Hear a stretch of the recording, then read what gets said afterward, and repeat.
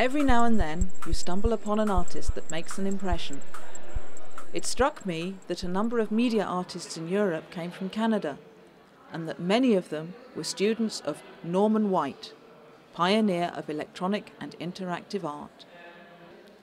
Over the years, I came across his installations with light bulbs, like First Tighten Up on the Drums, and his light mural, Splish Splash 2, made for the office of the Canadian Broadcasting Company in Vancouver. I saw the helpless robot, and Facing Out, Laying Low, and a lot more of Norman White's robotic work, humorous machines that seem to have a life of their own.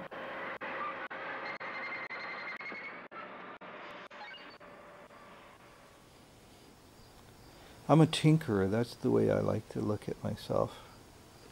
A person who likes to fiddle and tinker, and the only thing that makes me an artist is that I can get by with showing it in art galleries if I want to.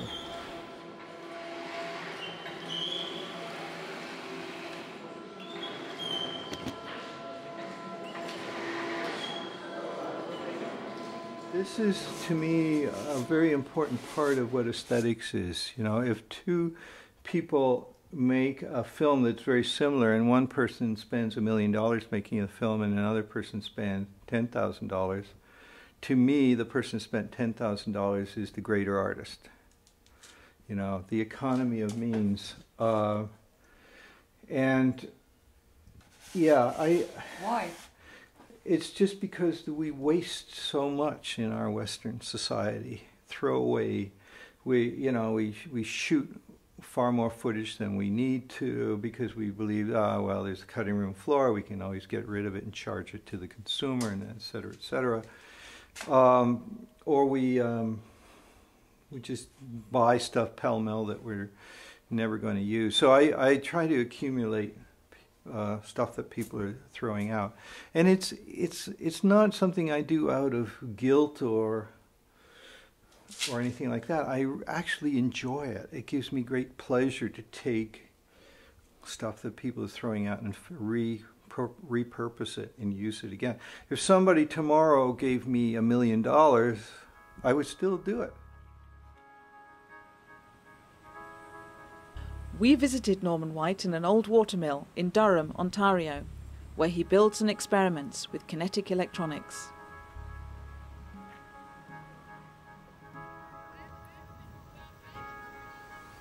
The lady who lived across the street, who had the daughter that I mentioned just recently, she was a former student of mine, and she knew I was looking for an industrial space. I used to bicycle through all the back alleys of Toronto looking for a little garage or a little back alley industrial building where I could, rent. And I never found one. But nevertheless, the word got out, and when this building came up for sale, she called me up right away and said, "Norm, there's this building going across the street, and it's going very cheaply, and you really got to check it out. You're going to love it." So I came out on a Thursday night, had a look at it, thought, oh man, it's way too big. I can't handle this. It's beautiful, I love it, but it's way too big. Then I went back to Toronto, thought about it, just changed my mind, came back on a Sunday, signed the contract, and Monday there were 7 people trying to outbid me. And it's been, when we first bought it, it was smelly, the roof leaked terribly, dusty, filled with raccoon carcasses, and very, very gross kind of place. But we worked on it intensely for about 5 years and got to the point where it's now reasonably comfortable, and I love the space. I love the volume of air around me when I go into certain rooms. Pardon me? And the bats. And the bats, yeah. I love the bats, yeah. Wow. So, this is my survival room. My bed's up there in the kitchen. Computer. small space, but if nothing else gets heated, it's this room.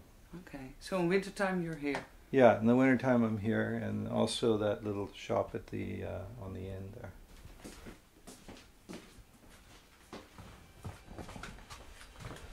So this is my clean room, my so-called clean room, where I do the electronic assembly and computer programming and stuff like that.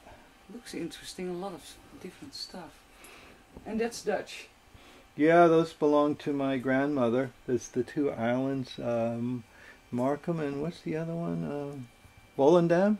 I just love the faces on the kids, and it's all hand colored, of course. It's a very old, they were very old photographs. And in one shot, they're all wearing wooden shoes, and they look like the classic Dutch kids that we have in mythology. And then down at the bottom, they're all wearing leather shoes and looking very conservative. Well, it was a strange union, my mother and father. My mother was very artistic, and my father was a military guy.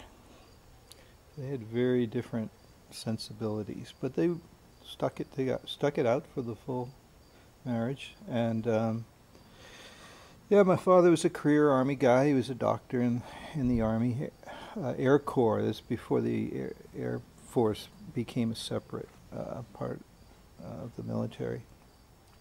And after he graduated from medical school at Columbia, he went down to Oklahoma. He was stationed in Oklahoma and then Texas and several places in Texas and everything. And I was born in San Antonio. As a teenager, I loved fishing, and I thought if I could get a job in marine biology, that it would be the perfect job because I could be around fish. And so I went to Harvard because they had Woods Hole, which was a marine biology center. As it turned out, I never did get to Woods Hole, but I did graduate with a degree in biology. But by the time I graduated, I realized I'd be a very poor biologist. I liked the natural history part of it, but the memorization of all the Latin names just didn't click with me. In my last year at college, I took some courses in art, and I found I did very well in them without trying very hard, and my art teacher encouraged me that possibly my true calling was art. And because my mother was an artist, a Van Eyck, and I always felt some kind of affinity with the Van Eyck paintings and so forth, that I should give art a chance. So I moved to Greenwich. Well, actually I started out moving to the Bronx and hanging out in Greenwich Village, and eventually moved to Greenwich Village. Lived there about 2 years.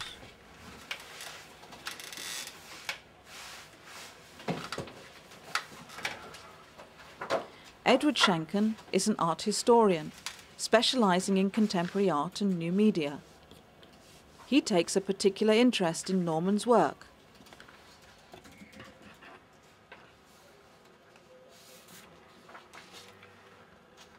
Norm was, as you know, educated as a scientist at Harvard. He's a very, very bright guy. The fact that he's an autodidact, I think, is significant for a couple reasons. One, he's taught himself everything that he knows, essentially. But he's also learned from a lot of different sources, and he reads widely. And the fact that he's an autodidact is significant at this moment in time because we live in participatory culture in which do-it-yourself, DIY, is a really key element of cultural practices, how people act in the world. We're all engaged in making our own stuff now, to greater or lesser extent. And Norman White embodies that spirit and has pushed that spirit in his teaching and in his artwork for 4 decades. Oh, it was a wonderful time to be there because the abstract expressionists they weren't at their peak, but they were at their ebb. So Franz Klein, de Koenig. I would drink at the Cedar Street bar, and at the other end, surrounded by their followers, would be de Koenig or Franz Klein. And yeah, it was full of energy, and you know, there was this Dionysian spirit where you got drunk at the bar and then you went home and threw paint at the canvas and so forth. And it was a very social, wild time, and I just, you know, was saturated, and it was quite pleasurable. But of course, I wasn't making very good art in this time. It was more of a social phenomenon for me.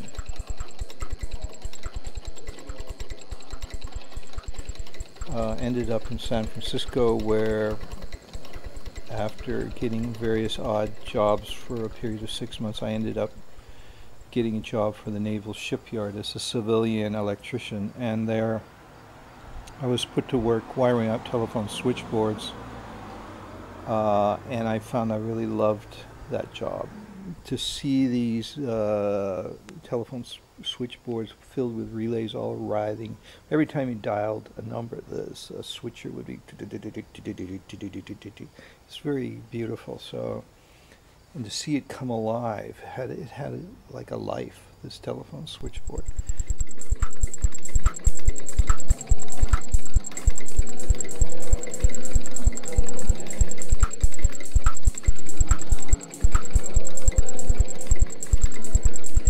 I worked for the shipyard for about a year and a half, and I saved up $2,000, and I was reading Henry Miller and Lawrence Durrell, at the time Alexandria Quartet, about the Middle East, and I formed this fascination for Greece and the Middle East.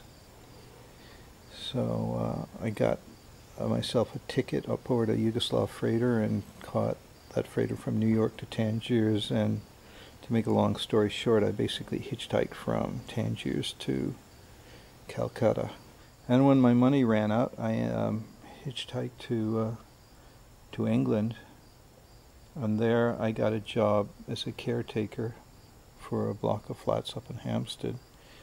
And there was an art school band just starting up at the time, Polytechnic band called the Pink Floyd, and I used to go to their concerts at Tottenham Court Road.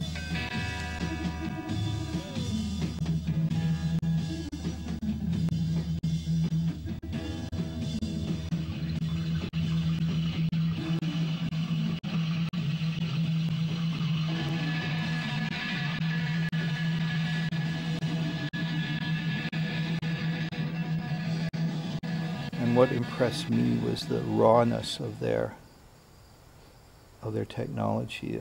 They had blowtorches shining into slide projectors, and they had automobile headlights for strobes they were putting high voltage through. And there was a nice rawness to the technology. It wasn't slick at all. These are boards from the mural in Vancouver, Splish Splash 2.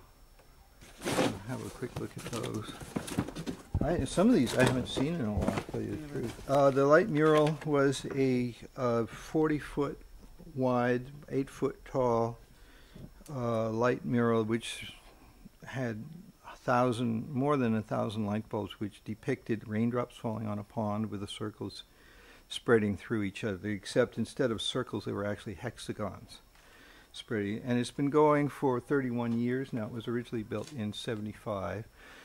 And people who say that electric art never lasts will have to contend with the fact that this has been going for 31 years, 16 hours a day, 7 days a week. And it's still going strong.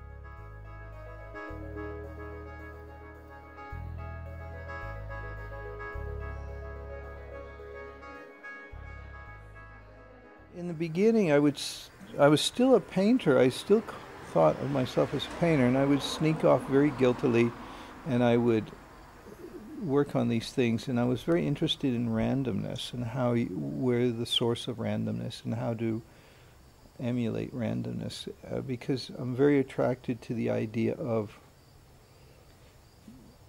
distancing myself from the final effect of an artwork. I mean, I learned that a little bit from the abstract expressionists. When they threw the paint on the canvas, they were not in complete control. They would see what happened, and if it didn't suit them, they would throw more paint on the canvas. And so there was a kind of a deliberate attempt to distance themselves from precise control.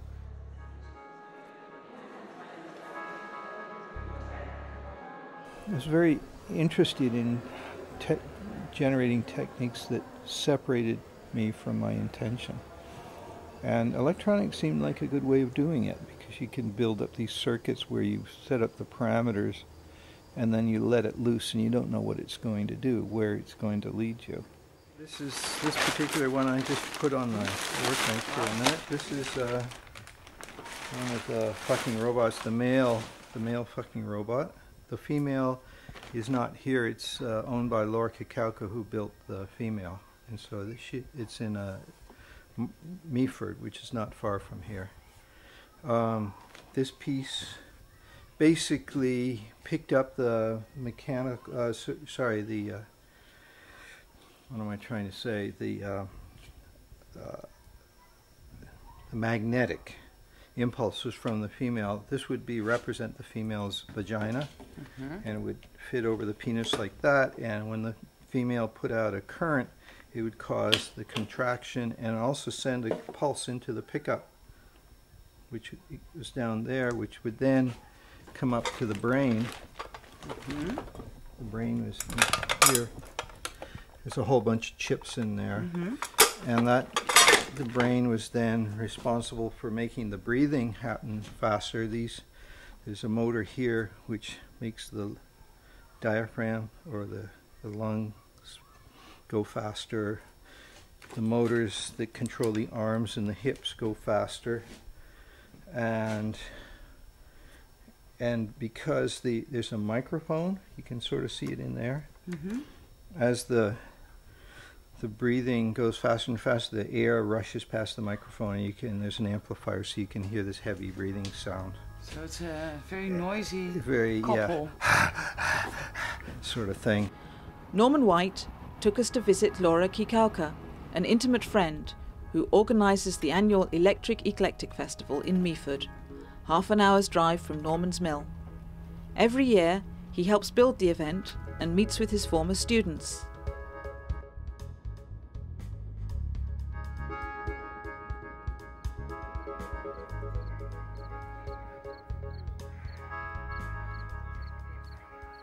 Yes, yeah, Norm was a huge influence, not just on me and so many people, but he made, I went into art school thinking I would be doing visual works and everything like that, and then when taking photoelectric arts, that was the name of the department, he was, it's made it so easy to learn and fun, right? And he could explain things in such a humane way that it was easy, actually, at the beginning.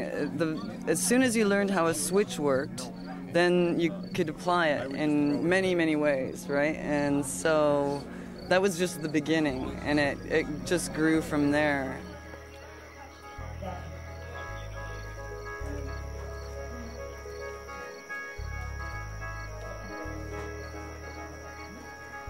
Yeah, them fucking robots was an idea that Norm and I came up with based on a solenoid. When you put current through the coil, the rod is attracted, and that was how we started. I had the coil, and Norman had the rod, and we built it separately, and they were anatomically correct, and we had very funny technical phone calls, like who's on top, who's on bottom, and angles and that. But it was a surprise for both of us because we didn't know if it would work when they come together.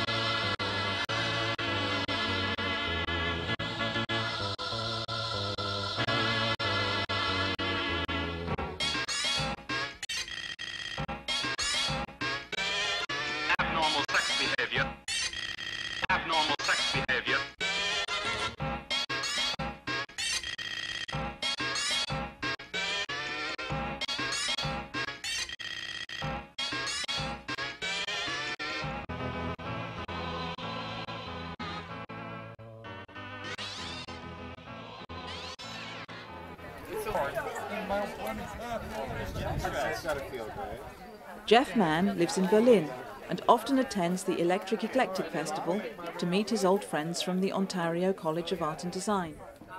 I was really fortunate to go to that school and to be in that program and to have a teacher like Norm, because I was really interested in electronics, but I didn't really know that you could make art with electronics for a long time.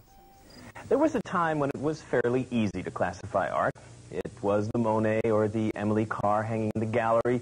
Mozart played at the local concert hall. Now, it isn't so easy.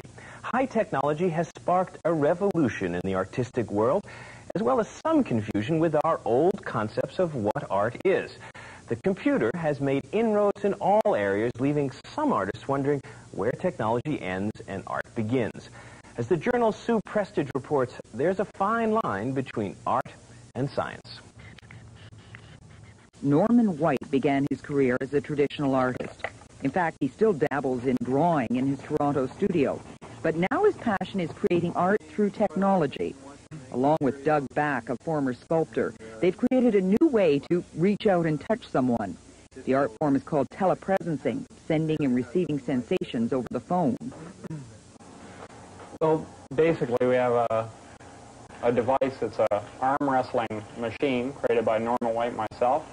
It feels position information, comes out through a sensor, gets translated into electronic signal, goes out over the telephone line through a thing called a modem. So someone who has the identical arm can be anywhere else in the world as long as they have a telephone, hooked up to that through the telephone line and Norman White's electronic box here.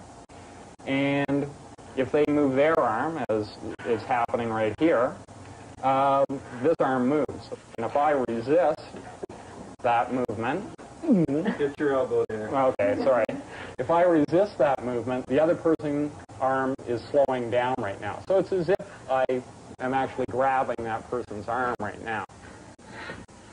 But is this mass of wires and sensors really art?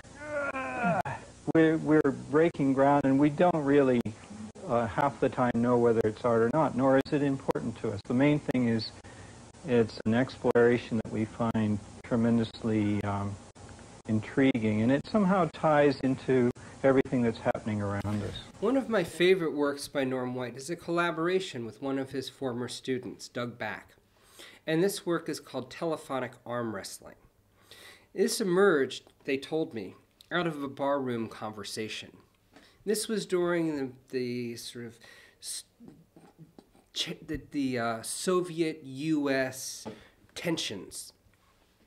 And they thought, wouldn't it be great if the disagreements between the Russia and the U.S. could be solved with an arm wrestling match?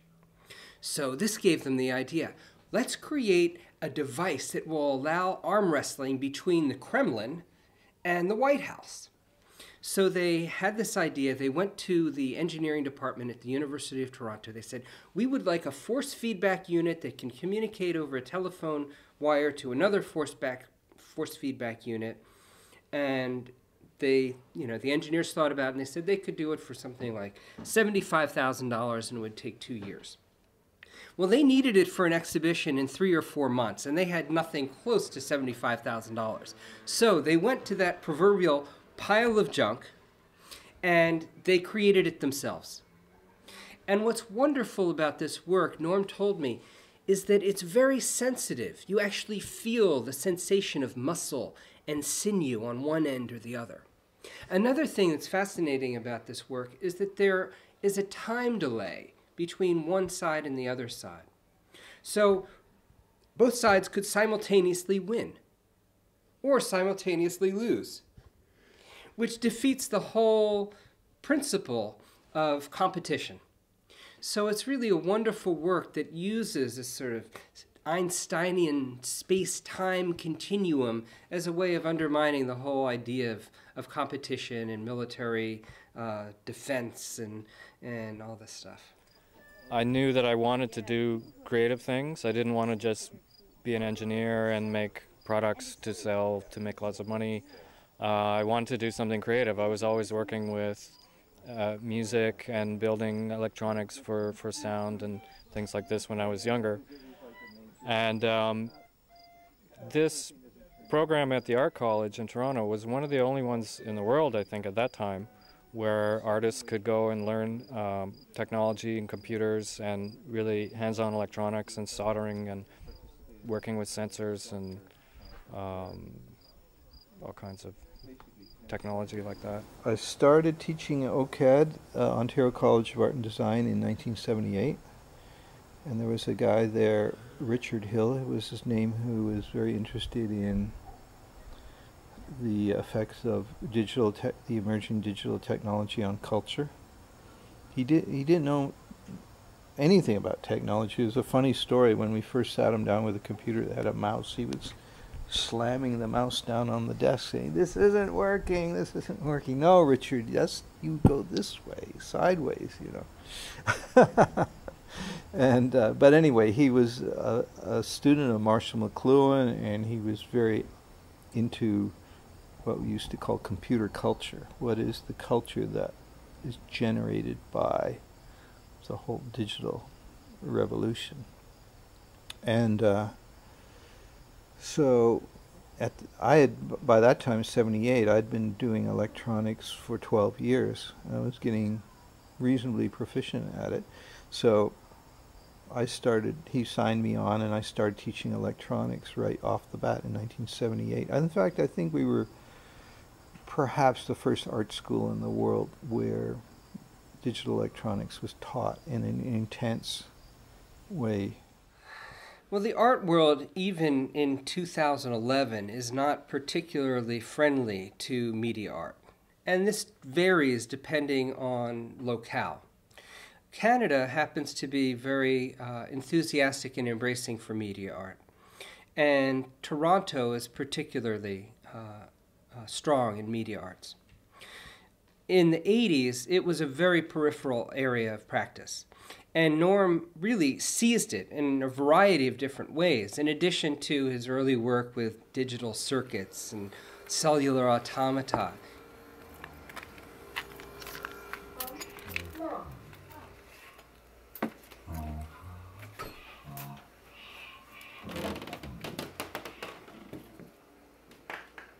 Seconds. 30 seconds. T8 seconds. 25 seconds. 22 seconds. No. Hi, I'm Sandor Eisenstadt. I'm a student of, well, I was a student of Norman's. In some ways, I still am a student of Norman's because he still helps me with my projects. But back in the late 80s, I took courses with him at Art College and learned how to make electronic art, electronic sculpture.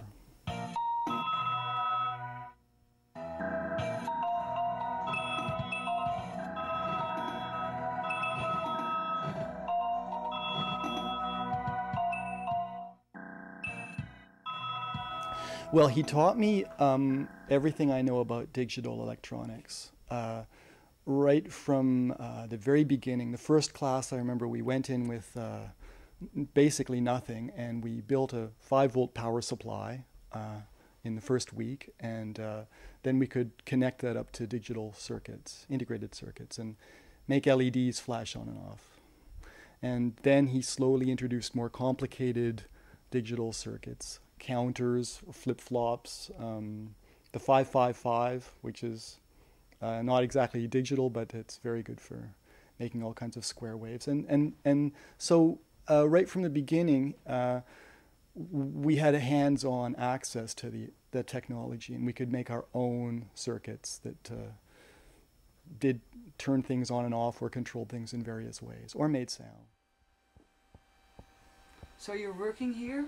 What are you working on? Well, I'm rebuilding the brain of the helpless robot. The helpless robot actually had 2 brains in it. One of the brains was to keep track of the motion. And that had to be done all the time in real time because the master's brain was taken up finding appropriate things to say and saying them. And to be doing that at the same time doing this very time-intensive business of keeping track of the motion was impossible. So I divided it up into two computers. One computer to keep track of the motion, and the other one to keep track of that emotion. So anyway, this one, using an older system, fourth embedded processor that had fourth on board, was the traditional way of doing it, but since then I realized this is far more complicated than it needs to be, and I'm replacing that with another board which will use a lot less power and is a lot simpler to maintain, and that's what I'm working on now. It's the first time it broke down? Yeah, it's the first time it broke down. Traditionally I've been working with wire wrap. I love doing wire wrap. I'm kind of, among my friends, I'm known for my wire wrapping. But the trouble with wire wrapping is it has this depth to it. And so I'm doing another version now using something called vector board. Can you explain what wire wrapping is? Okay. In wire wrapping, you have a very skinny wire. See how thin this wire is? It's just very, very thin, and you have a special tool, and the tool in the middle has a stripper on it. And as I get older, my hands get shakier and it's harder to do it. So I've stripped the wire, and say I wanted it to attach to that pin, I put the wire in there. There's two holes, there's an outer hole and an inner hole. Put it on the outer hole, stick the pin on the central hole, and then twist it. The pin is square, the wire is silver plated. You see, these are older wraps, they turn black just like your grandmother's silverware turns black. And it creates an airtight connection between the wire and the post without solder. The beauty of this is if you make a mistake, you use the other end of the wire wrapping tool and you go in reverse and it comes off, so it's easy to make changes. And especially where the pins are very close together, it's a push-pull system, and one that I'm very fond of because it creates all these kind of beautiful arabesques of wire.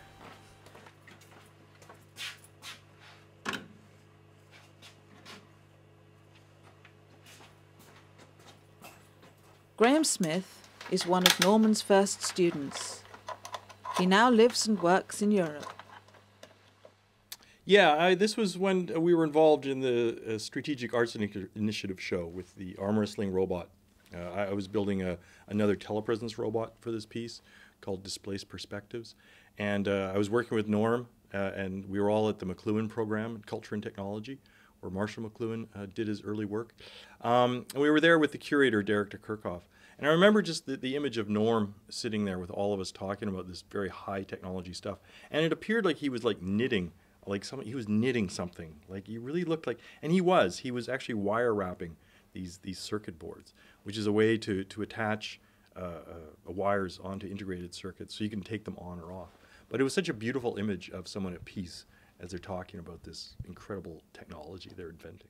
He was kind of this like, the godfather of, his reputation of being both a kind and incredibly influential teacher through all his years at OCAD. I mean, he trained just about everybody around me. So, except me, of course, because I went to Ryerson. But then Ryerson cleverly scooped him up the minute he thought he might try to retire. So, he's just incredibly influential in that way. I guess that was how I first heard of him, in fact, was just knowing his influence on other people. It was very visible as well as just talked about, and people openly acknowledging how he, got them on the path of creating their own robots or media art. And so I think that was essentially his aura, or his what do I want to call it?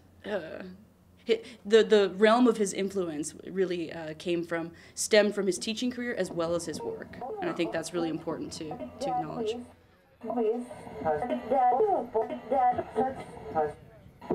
touch with, that with, touch.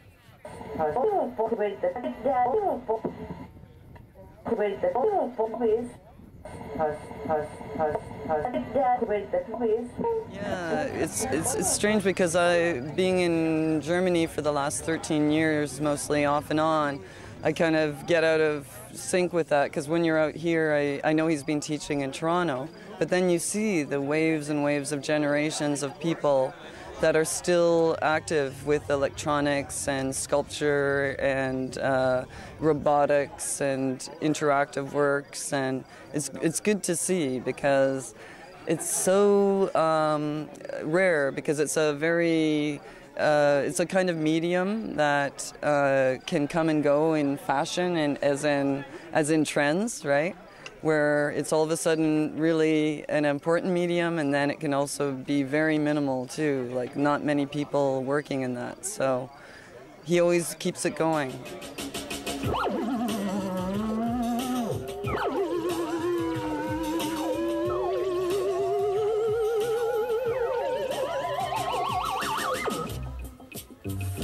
Too sick of being strong and follow blind. Some are on their own. It was a kind of a small department in the school. It's one of the largest art schools in Canada, and a lot of the other departments weren't quite sure what we were doing. You know, the fine art people were just really like, we don't want to have anything to do with computers. Computers don't have any place in art and so on. You know, at this time in the early 80s, it was pretty new. Chapter 5. It's a reading hour where that Obi, the Makyuka Sisters by Tanizaki Junichiro. See, now it's a little bit, what's the word? Popular, you know, to learn to do websites and to work with computers, and even now it's starting to become kind of cool to work with electronics and these interface boards and sensors and everything. But at that time it wasn't. And so all the people who went to this class were really interested in something that was really new. And so they only had the idea, you know, they were kind of unusual people. They had really good motivation and really smart, and were really interested, like looking at the future, you know. So it was quite a kind of pioneering group of people, and of course Norman was a big part of that. I was at the Machine Life exhibition in Kingston, Queen's College Agnes Etherington Art Center, which was essentially an homage to Norm White and his contributions as a teacher, educator to the arts in Canada. And some of the artists in that exhibition include his students like Doug Back and David Rokeby. Rokeby is probably the best known of White students, and combines, in my mind, really the best qualities of Norman White. A brilliant mind, engaged in really theoretically and conceptually fascinating issues, and an extraordinary ability to figure out how to create something that conveys those ideas and allows people to experience them firsthand. And I think it's this quality of art and artists, of Norm White and his students, that's so significant. Allowing people to experience something, a model of the future in the present.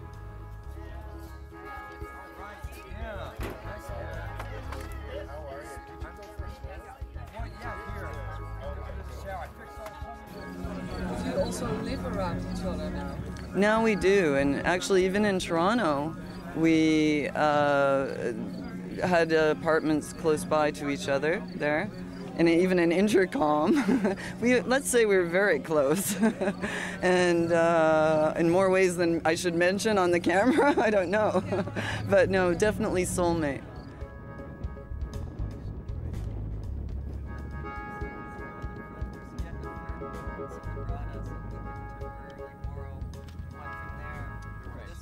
No, he doesn't work. He pleasurizes. And that's the thing, that's the difference, because it doesn't become work then, it's your pleasure. So, and that's always been, I mean, I feel the same way, so, but it's contagious, right?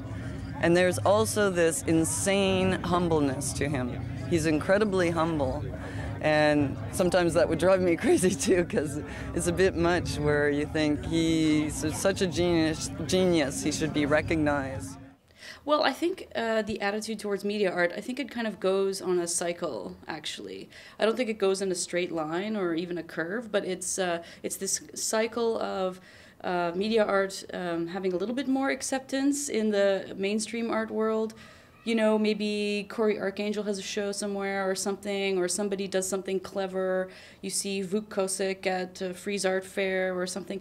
But it's never, and then it kind of goes down again, and then people disappear. And there's always a dialogue, too, around the skepticism in the mainstream art world about accepting media art and things like that. I guess it's hard to say, but I think it's a cycle. I think there's a kind of a shame of being part of media art, or a discomfort and a tension with the mainstream art world, and then sometimes it's okay, and you know you can ride with it and see things at Frieze or at other big showcases. But you see it at the Venice Biennale, for example. All of the media art stuff, or a lot of it, gets kind of segregated out to the sides, and it's really, you know, this year there was the Bring Your Own Beamer shows, and, you know, it was off on some really difficult to get to island in the lagoon. It wasn't, you know, so these things are not necessarily happening in the Giardini or in the Arsenali, and it's, and anyway, so we have a ways to go yet.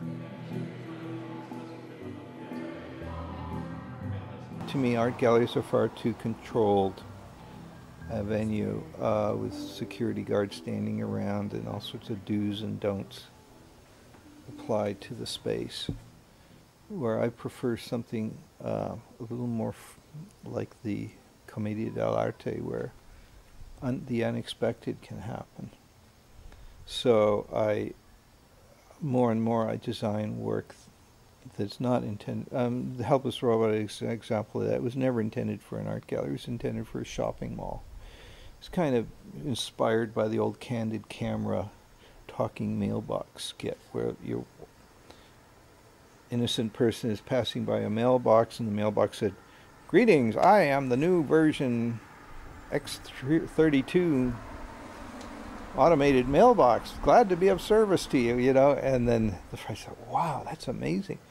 Call his friend over, "Hey, check it out, Fred. There's a talking mailbox." And the mailbox wouldn't talk, you know. It would just do nothing. "Come on, say something." Mailbox would talk. Fred would finally walk away, and then mailbox said, "Welcome. This is no X32." So I love this, you know, that it would be this thing that would be placed in a kind of social setting with no explanation. This is getting like real frustrating. Don't screw up this time. Uh-oh, you've like turned me too far. When we curated the show Schematic, and this was showing at Space Media Arts in London, we included the Helpless Robot in this show, and it was great to have it in the show. And Norm came and installed it himself, which was also wonderful to have him there. And there was a small technical problem. He told us no big deal, but we can't turn the robot off ever. So when we're shutting the show down, to not turn it off, because he was worried about something on the motherboard. You know, it was he was worried if we shut it down, it just wouldn't start back up properly. So okay, fine, that doesn't seem like a very big deal. So we left it on all the time. And then one morning I was the first person in the gallery, and opened up the door and heard something in the back, and I thought, that's weird, is somebody else here? So walk to the back, and all I hear is the Helpless Robot crying out, "Is anybody there?"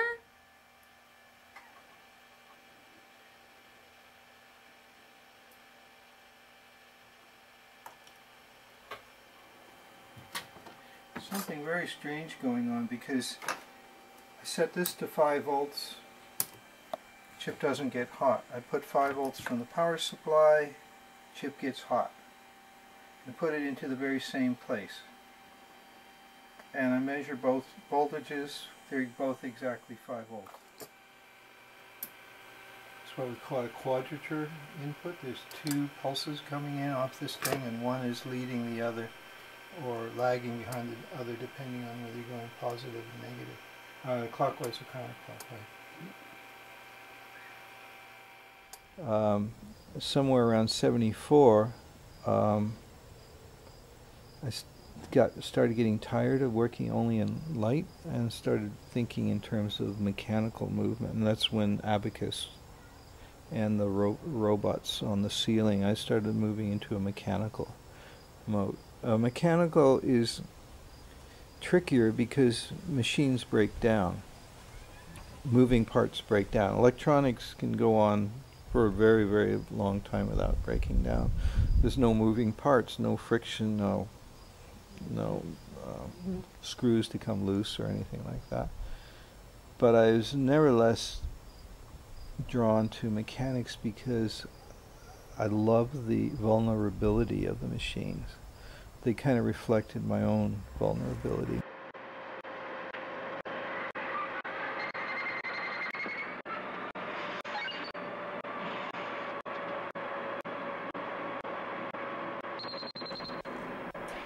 This is a reconstruction of Facing Out Laying Low, which was a robot that had ears. These are microphones with parabolic mics, parabolic reflectors, and a computer on board, and it stays in one place. It's on a pedestal in the room, and it basically looks for variety in the room.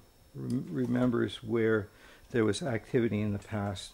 So what happens, you walk in and then you see this thing? And it may or may not notice you. If it's not looking at you, it won't notice you, but hopefully every now and then it looks over its shoulder to see if there's something it's missing. And if it picks you up, either your sound that you're making or your motion, it will then remember you were there. It has a memory bank. If you hang around there too long, it will get bored with you and start looking somewhere else. And it responds to you with a kind of a Brownian trill, which has all sorts of elements built into it, which tell you if it finds you novel or exciting and stuff like that. But it's a very kind of simplistic. So, but it talks to you. It does. It goes like blah, blah, blah, blah, sort of R2D2 type of voice. I'm trying to break away from the Hollywood robot imagery and just create this mysterious object that has no human quality at all. Yet the thing that you're interacting with is very, at least in my attempts to make it so, very human. The point of Norm is that not only is he's this seminal artist, he's created works like those fucking robots, the helpless robot, these kinds of seminal pieces that really show what the technology can actually do. But he's not so interested in becoming famous or becoming rich from this. He's interested in moving the field forward. He's interested in helping other people create works to help move the field forward. He's interested in creating his own work to move the field forward. So, you know, I think he's not going to become the world's most famous artist in this century, but I think in the next century, when the technology has become Skypeized or Skyped, so to speak, and it's become very simple to use, that people will look back and think of him as the Van Gogh of the day. I mean, the man has created some of the most amazing works ever created in this field. And it's going to take time for the world to recognize that kind of genius that he is. But the way Norm is, like wire wrapping or soldering or tinkering in his shop, he's just a wonderful person, and that's what really comes through is his humanity, his humility, and that's what I love about the guy the most. The important thing is that technology leads you down these roads where you may have made a mistake or where some other principle intervenes. And if it's the engineer working alone, they'll just dismiss this and go and fix it and make it right. But quite often, if there's an artist involved, the artist will say, wait a minute, I like that. Keep it.